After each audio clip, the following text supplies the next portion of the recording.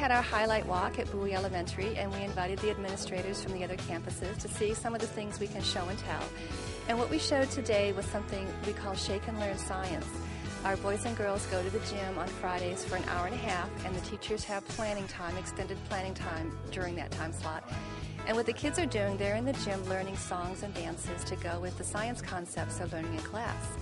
We know that kinesthetic learning is very powerful. We wanted to capitalize on that, so we put a program together where all of our children could learn the vocabulary, learn the concepts, and have some fun with science.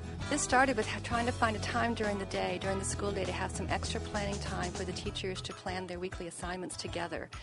And we didn't want to take away from instruction, but yet we needed a time for them to work together. So this works out real well. The extra 45 minutes they're losing from instruction, they get back, because during this pull-out time, the kids also receive other instructions, such as their character counts instruction, their choir practice, that normally would be pulled out later in the day. We can take care of all of this during this time slot, so it works out very well.